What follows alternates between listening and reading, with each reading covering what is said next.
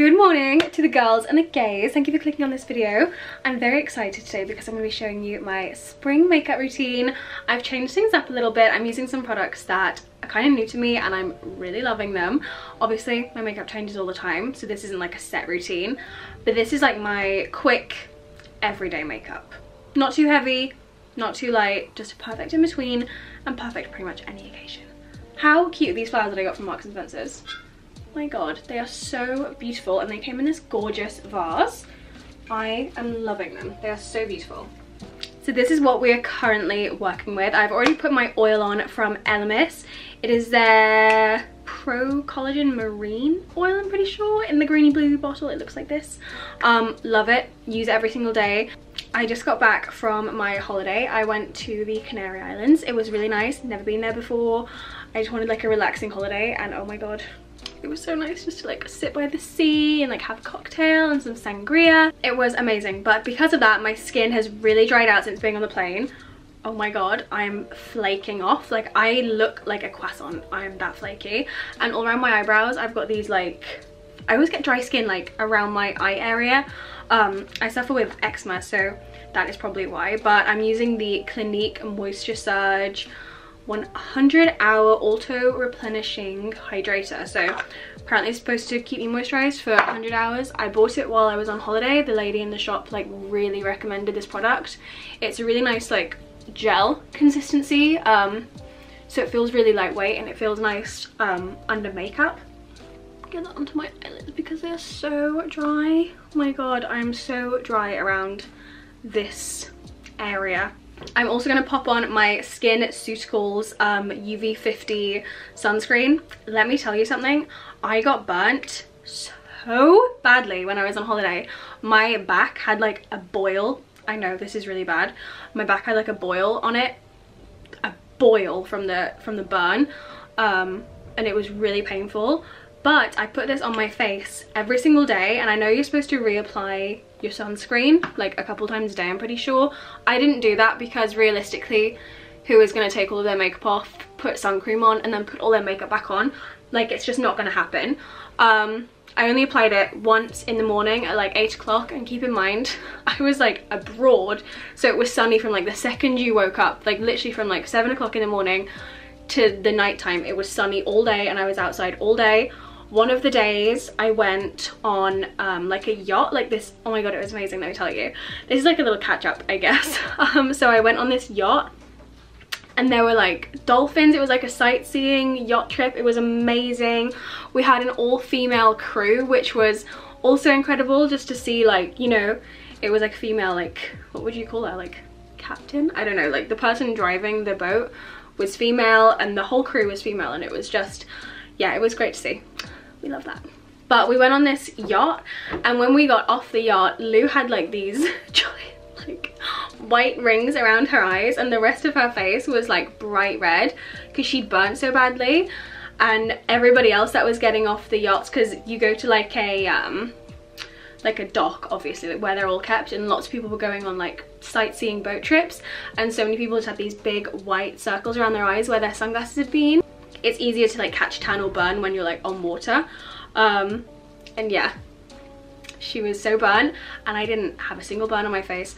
My face did not get burnt the entire time we were there. This sunscreen is incredible.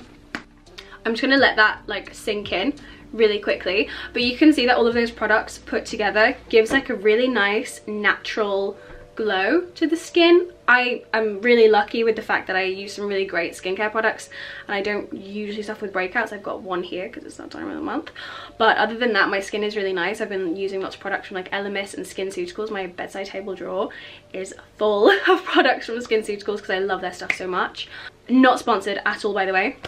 If you're watching this and you would like to sponsor me, I would be more than open to that because I love your stuff, but not sponsored. I just love Skin Suticals products. Primer, I never ever skip my primer, and if I somehow forget to put it on, my makeup doesn't last and it looks a little bit weird. So the one that I use is the Smashbox, the original Photo Finish Smooth and Blur Primer.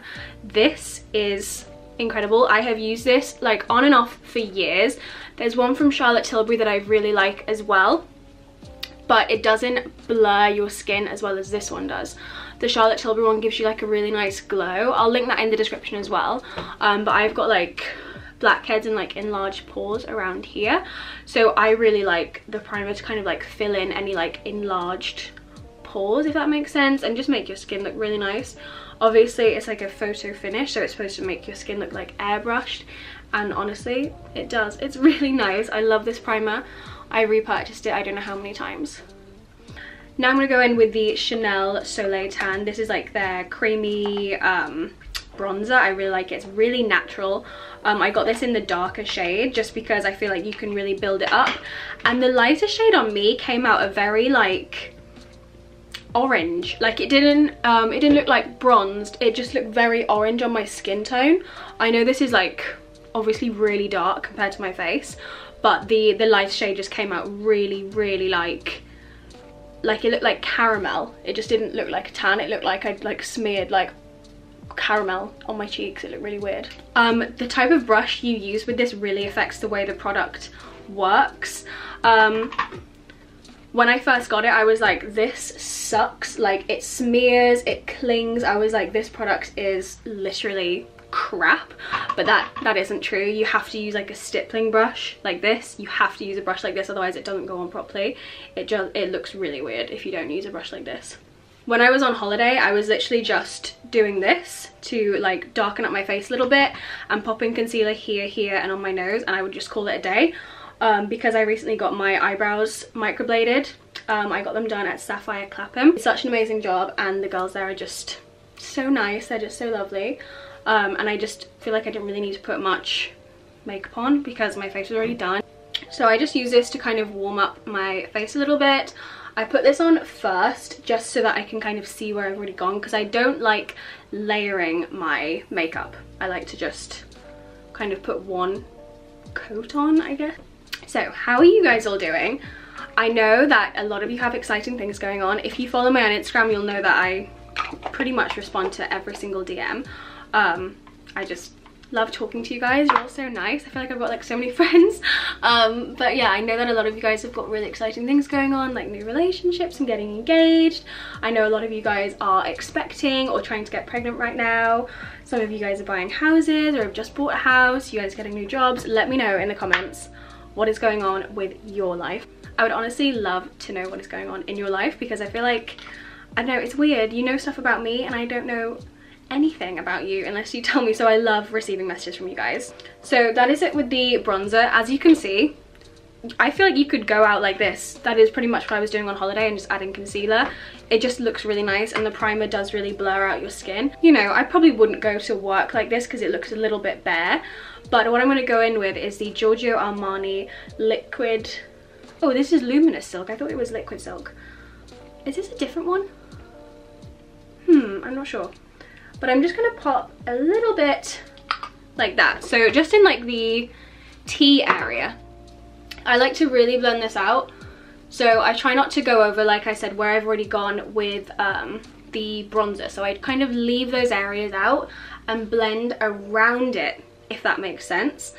So wherever I've got bronzer, I tend to kind of stay away from, because like I said, I'm not looking for coverage. If you want to recreate this look and you've got acne or things that you want to hide, I totally get that. So I just say go in with a concealer over those areas. If you've got some skin that has got like pigmentation, or you've got acne that you want to cover up, or whatever it may be, just pop some concealer over those areas. But for the most part, I like to just have a really thin layer of makeup on my skin. So that is all blended out now. As you can see, it looks super natural. If I zoom you in, right? You can see that you can still see my freckles through, like my peach fuzz. You can still see any moles that I've got, stuff like that. I've got a pimple there because I want my skin to still look like skin. So yeah, this is not like a flawless base. If you want to do that, the foundation is 100% buildable, but for me, I just like the light glowy look. Now I'm going to contour a little bit. So the purpose of the Chanel bronzer is a bronzer, just to add warmth to my face. And then I go in with the Charlotte Tilbury contour wand to actually add structure to my face. I don't like squeeze the tube or anything like that. I just use what's left over, and I kind of try to like cup my cheeks a little bit, if that makes sense. I pop a little bit around here, like so, and then I also like to contour my nose. I like to tilt my head back, and then I find it easier to draw like a straight line. So that is what I do with the contouring. I just try to shape my face a little bit. I do have quite a round face. As I'm getting older, that seems to be slimming out a little bit. Please slim out. All I want is a jawline. I would do anything for a jawline. Everyone always says to me, oh, your face will slim out, your face will slim out, you're only in your 20s, like wait till you're in your 30s. And I'm always like, my dad is like in his late 60s, and that guy is like giant cheeks. Like my face, I wouldn't be surprised if I always have super chubby cheeks. So with my nose, I pull the brush down and away, like so. And then with the bronzer, I just kind of buff and flick upwards, I guess. So I always blend it like up and out. Same with the forehead contouring. I try to kind of stay away from powder products. I do keep a loose powder. I'll put it here. It's really good. It just takes away the shine without like mattifying you. Your skin still looks real. I hate when you put powder on and it's like chalky and cakey and dry. This is from By Terry. I forgot the exact name of it, but oh my god, it's incredible. It is so good. Read the reviews for it, you'll be like, I'm getting this. I'm just going in with a Benefit blusher. I will link the exact one that I use in the description. And I like to place my blush quite high because, like I said, I do have a round face, and I feel like putting it up here kind of combats the roundness, and I'll just pop a little bit of that onto my forehead as well. And then I just go in with a little bit of bronzer on my eyelids. Like I said earlier, I don't really like to wear eyeshadow, but I feel like just popping some bronzer on your eyelids adds a bit of depth. For the eyes, I keep it super simple. I'm going to zoom you in so you can see what I do. So I like to go in with the Urban Decay Naked Basics palette, and I use the shade Cover. I just dab a really blunt round top brush into that product, and then I start on the edge of my eyes and kind of drag up and out, kind of the way you would go with a winged liner. And I just buff that along the lash line on like the outer third of my eye. And I kind of create like a V shape, but super subtly. See, when I look at you straight on, you can barely even tell it's there. And then I'm gonna go in with the shade Frisk, and I'm gonna drag that across the rest of my lower lash line. And I'm also gonna carve out the like outers of my eye socket, I guess you would call it. Now I like to take this Zoeva 317 winged liner brush, and I go in with the darkest shade, which is Undone, and I do like a little flick with eyeshadow. Drag that in a little bit. And then the shade that I used on the lower lash line, Cover, I'm going to dip my brush into there, and I'm going to create the most subtle kind of like inner corner liner.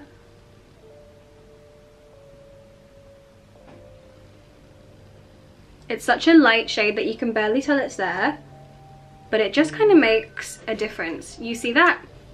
Look here, look here. Super subtle, but it really does make a difference. I love it. Now for the eyebrows, as you can tell, they already look pretty full, pretty thick. I don't really need to do a lot with them. The microblading has made my life so much easier. Honestly, so much easier. But I'm just gonna go in with a teeny tiny bit of the Anastasia Beverly Hills pomade, and I'm pretty sure this is an Anastasia brush as well, and I'm just gonna fill in any bits that are a little bit sparse or a little bit light. I just add a little bit more shape and structure to them. So that is my brows done. It literally takes 2 seconds. Mascara, I do something a little bit weird. You might find this is strange, but I like to go in with the Charlotte Tilbury Legendary Brows. I don't use the product as mascara, but I do use the Itty Bitty brush. You see how tiny that is? It's such a teeny tiny brush, and I dip it into the Scandalize from Rimmel. Just because I feel like a brush like this doesn't work on lower lashes. And then I use a little teeny tiny brush to do my lower lashes. See, it just makes it look super natural instead of like clumpy or anything. I have got a serious case of foundation lips right now, so let's fix that. So for lips, I first go in with the MAC lip liner in Dervish. I get a lot of questions from people like, what lipstick are you wearing? And I don't wear lipstick. I match my lip liner to my lips perfectly. Let me show you. You see? It's like the same color as my lips. I just like to match it and it looks really natural. And then I just overline my lips a tiny bit. But I also like to either go in with the Hermes Rose Tan Lip Balm, which is this really pretty shade. I'll show you. It's like super subtle. Let me put it on my hand to show you. Like it's barely got a colour. It just adds like a really nice rosy tint. And then if I'm feeling a gloss, I will go in with the Dior Cherry Oil in the shade Rosewood. I get a lot of this off of the brush. I use a tiny bit. And that's what that looks like. It's just so pretty. The thing with the Dior lip oil is if you put too much on, it looks really like full on and really like blingy. It doesn't look good at all. But if you just put a tiny bit on, it looks nice and natural. So that is my makeup routine. I hope you liked it. I hope you enjoyed this. I'm sorry if the lighting has changed throughout this video. I'm using natural lighting. And today in the UK we have had sun, snow, rain, hail, and wind, and now cloud. We have had every single type of weather you can have in the UK in one day. But that is the makeup. It is super natural, super glowy, super pretty, and really, really easy. This honestly takes me 10 minutes in the morning. It takes no time at all. And I feel like it's really easy to kind of change up for different occasions as well. I love this makeup so much. All of these products that I have used, I will link in the description. I can't recommend them enough. If you want really beautiful, glowy, flawless looking makeup, these are products for you. I hope you guys have enjoyed. Thank you so much for watching. Don't forget to give this video a big thumbs up, leave a little comment, and subscribe if you're not already. See you next week. Bye. Bye, bye, bye, bye.